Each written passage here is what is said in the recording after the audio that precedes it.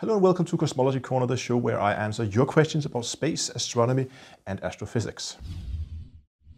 As this is a new show, I think it's only appropriate that I start by answering the question from the guy who actually came up with the name for the show, and that is Archangel of Stories. And he said that he's heard about these wandering black holes, but he's wondering if these things could even exist, and if so, how? Now, before I will first just quickly need to explain what a wandering black hole is, because I'm not exactly sure if he means rogue black holes or wandering black holes. Rogue black holes are black holes just out in the middle of nowhere, maybe not even in a galaxy, in between galaxies. Now, black holes are notoriously difficult to detect as they emit very, very little in terms of light. Often when we detect black holes, we detect their effects on their surroundings, but if their surroundings is just empty space, then it is very difficult to detect them. It's possible, but very, very difficult. While these type of black holes in theory should exist, I don't believe that we have any concrete observations of them. I've been looking around and I haven't found any papers that directly have detected a black hole wandering or flying around out in between the void between galaxies. So they should exist, but I don't believe we have detected them just yet. Wandering black holes, on the other hand, is when you have a supermassive black hole at the center of a galaxy that is moving with relation to the rest of the galaxy. So it's not necessarily sitting right at the center, but it's wandering through the galaxy. And this motion is called peculiar motion, this velocity, peculiar motion. And the question is, how does this happen? How does a black hole all of a sudden begin to just wander away from the center of the galaxy? Obviously, these things are very, very heavy, and it requires a tremendous amount of force to get these things to move anywhere. So I've been reading through a few papers, and what I could find was that the theory is that these things happen when you have a galaxy merger. So you can imagine you have two galaxies that is going to collide, and they're going to merge into one galaxy.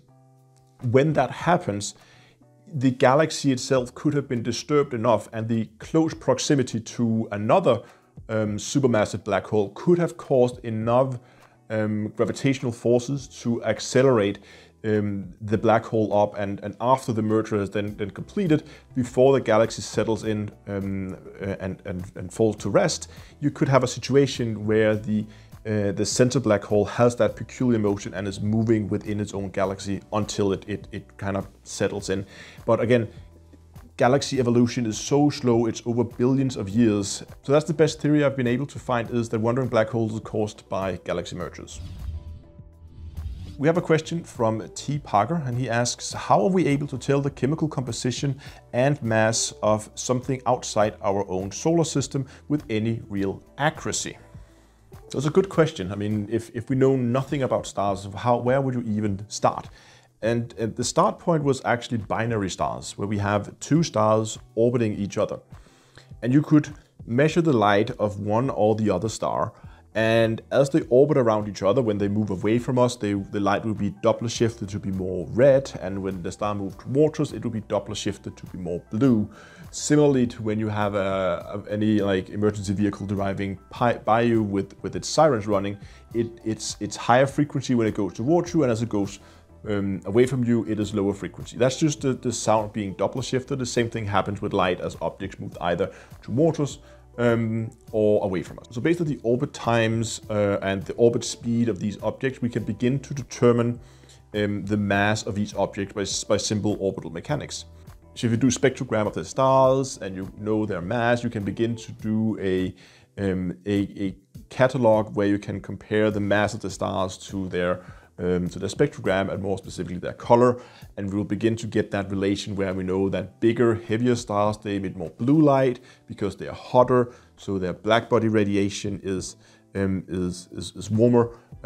Like the color of a star is really just the same effect when you heat up a piece of metal. You've probably all seen it if you put a piece of metal in a furnace, it will heat up and it will begin to glow in a reddish color. And it will probably even begin to go white at some point, and as it cools down, it becomes more and more red until you can't see it anymore. And that is just the black body radiation. That's just temperature emits light, at different wavelengths, depending on the temperature. And the same thing happens with stars. Stars at different temperatures emit different wavelengths of light. Based on the temperature of the light, the wavelength of the star, we can then determine the size of it. But stars are built up of different layers, and one of what would often describe as the surface is what's actually called the chromosphere. This is where light and color from the star comes from.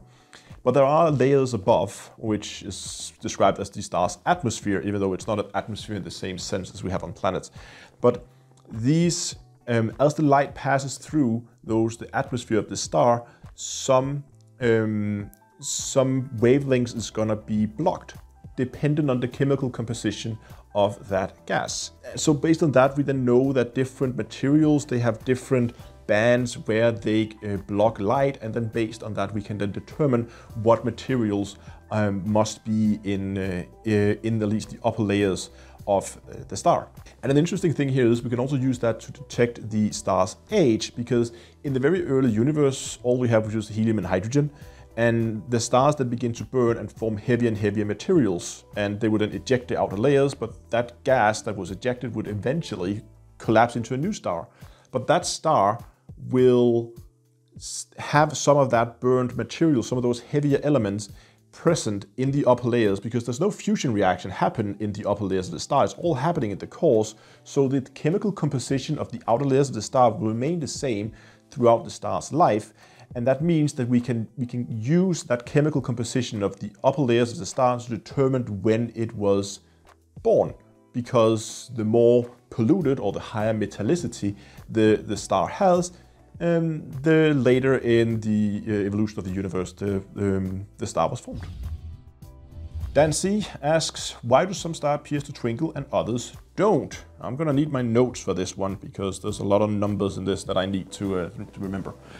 But first we need to talk about angular size. You see, when you look up at an object in the night sky, they will have a size, and the way we measured it is what angle does that object cover in the night sky. If I point there and I point to the other side of the object, could be the moon, what angle does that make when I look at it? Obviously, because we can't just say it's this many kilometers or miles across, because it doesn't make sense, because, well, the moon is looking a lot bigger in the night sky than Jupiter, but Jupiter is many, many times bigger than the moon, but it's so far away that it looks smaller.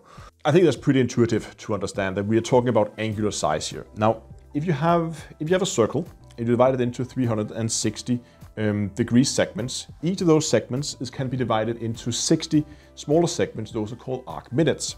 Each arc minute can then further be subdivided into 60 even smaller segments, and those are called arc seconds. And those are the things we use when we determine sizes, because everything is so small in astronomy that instead of talking about 0.000 whatever degrees, we're talking arc minutes and arc seconds, because it just makes things a little bit easier to work with. Jupiter is about 30 to 50 arc seconds.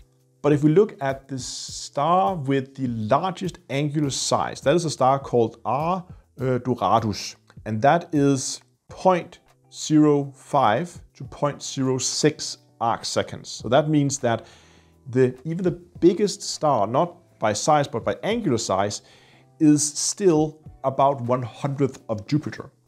Now, that alone, of course, doesn't make it twinkle. But if you've ever watched a video that somebody recorded of the moon, for instance, this is where you will often see it, you will see that it kind of shimmers a little bit like if you look over a hot road in the summer. You will see this mirage effect. Same thing happens with our atmosphere all the time. And when you look at the moon, it's often where it's easiest to see. And these disturbances have a specific like pockets of air where it happens in. And the size of this pocket is so that when the light comes in from a star that is very small, have very small angular size, those pockets of air has a much bigger angular size from our point of view than the star. And that means when the starlight passes through such a pocket, it can be deflected. And that's why some of the light will go through, some of the light will be deflected out as the atmosphere kind of shimmers around. And that is what's causing the star to twinkle. However, a planet, which, as we talked about, is much, much bigger in its angular size, the column of light that we get from that planet is bigger than the angular size of these pockets of air, meaning that even though some of the light may be deflected, a lot of it is going to make it around that disturbance. And that's why planets do not appear to twinkle. So if you look over the night sky and you see a bright star that doesn't twinkle, then it's not a star, it's a planet. But if you see something that twinkles, then you know it is a star from outside our solar system. Those were the questions I decided to answer this time around. If you have any questions you think I should answer in a future episode of Cosmology Corner, then go ahead and post them in the description below. So you can imagine that you could kick the ball so hard that it would leave the Earth's atmosphere, never to return. Now the velocity where that happens is called the escape velocity. For the Earth, that is around 11.2 kilometers per second, or about 7 miles per second.